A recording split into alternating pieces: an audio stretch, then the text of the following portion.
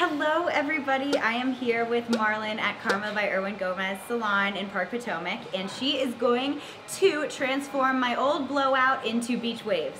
Let's get started. So what you want to do is you definitely want to start with dry hair.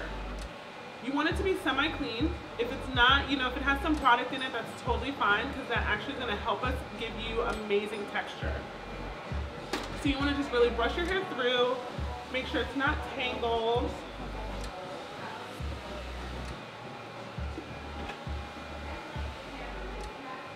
And then just decide where you want to wear your hair, where you want to wear your part.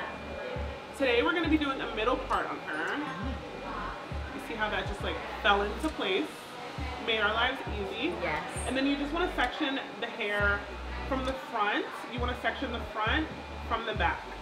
I'm going to use a little bit of a working hairspray, which is really soft, really flexible. This is by Oribe, and this is just going to help us hold the hair.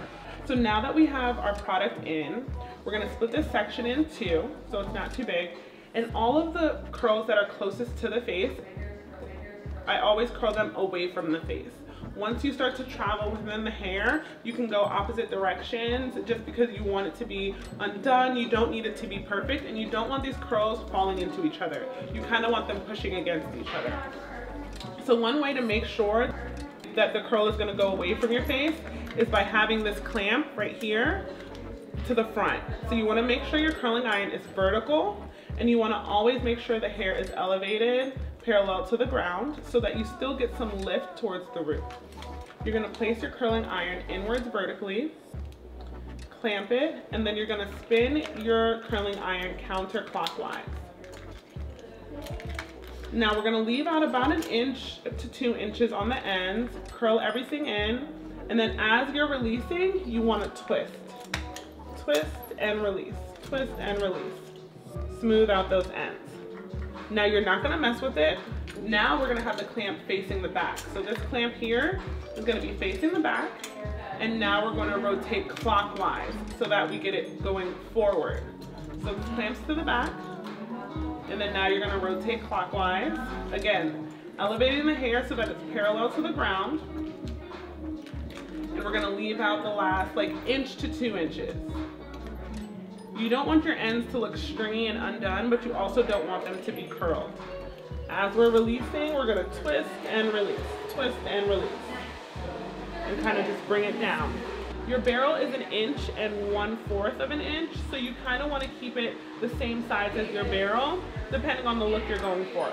Okay y'all, so honestly, it's been a long day and I haven't eaten in a long time, so I am just gonna chow down with Marlon right now because she's awesome and she lets me and all of her clients eat while she does her hair.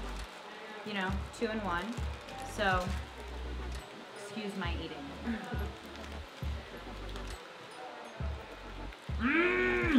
So let's switch sides now.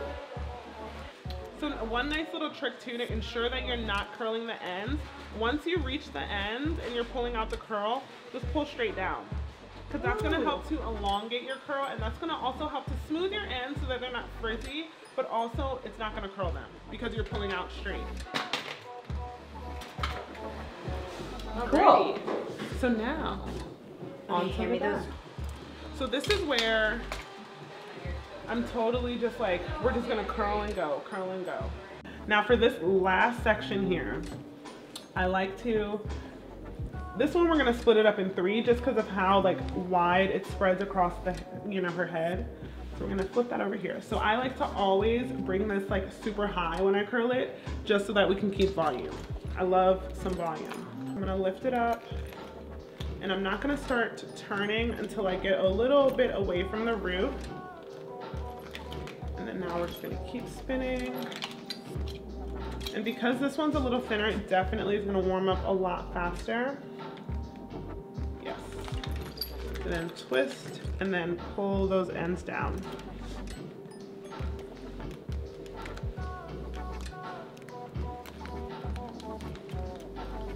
Same thing here. We're just going to take this section here.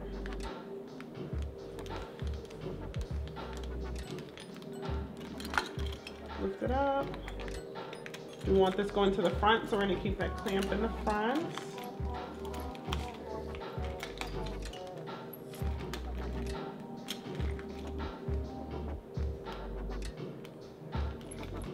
And then we're gonna twist and smooth. Now for this one, we're definitely gonna break these up. These we're gonna curl going toward the face.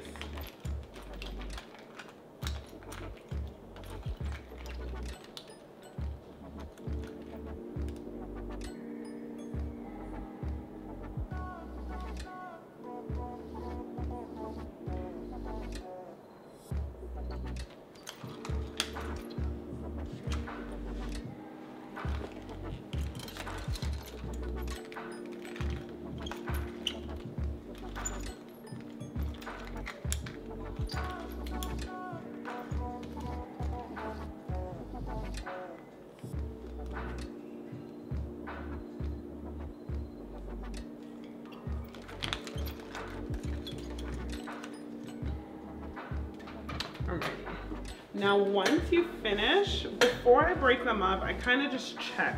You want to check for some that might have fallen, do a little something to this one.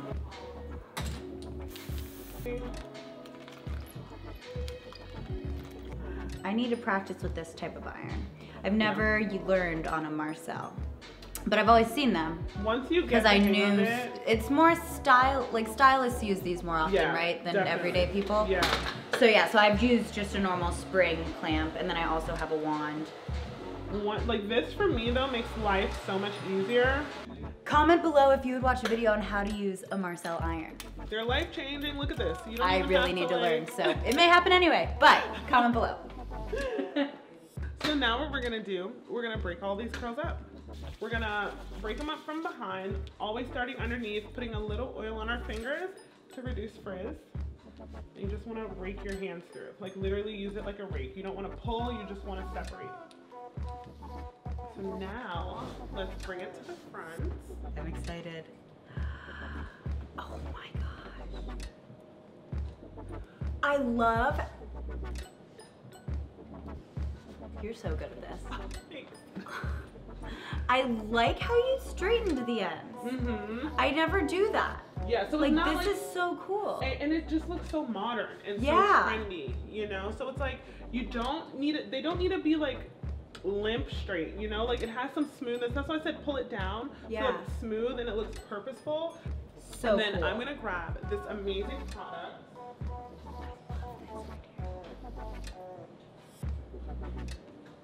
And they're like messy, like it's like... Exactly. So we're gonna use Après Beach by Oribe. This amazing product. It's like a beachy wave spray. So we could easily spray in like dry texturizing shampoo, something to give a ton of volume and texture and grit. But I like to prolong hairstyles. So using something softer that's gonna give you separation but not a ton of buildup, I feel like it will benefit better. So you always wanna shake the product first. And now that we've broken it up, we kind of just want to spray underneath. So I like to spray upward first so that we get that volume from the spray, spraying in the opposite direction. And then we're going to do that on the opposite side. And if a curl is ever clumpy, just pull it apart. You know, like you don't want to pull it through too much because you don't want to now make these curls straight, but you don't want them living together. Pull it forward. Oh, it looks so good. Oh, I love it. And then I'm just gonna show you too. So you see the curl here that's going towards, you know, it's framing. It's framing the face. And you can do it the opposite direction and go away. It really just depends on the look you're going for. But I love always doing that first underneath, going there, because it's just adding a silhouette, you know, like with highlighting and contouring with your makeup, this is highlighting and contouring with your hair. Your contouring that depth there to frame your face for your selfie. Oh my goodness. I just learned so many things. Awesome. This is so awesome. Thank you so much, Marlon, for teaching of course, all of us anytime. how to do this beach wave look. Always. I'm so excited to try it myself, and let me know if you guys try it out. And all of the products will be listed down below, and don't forget to follow the both of us. See you guys later. See you later. Bye.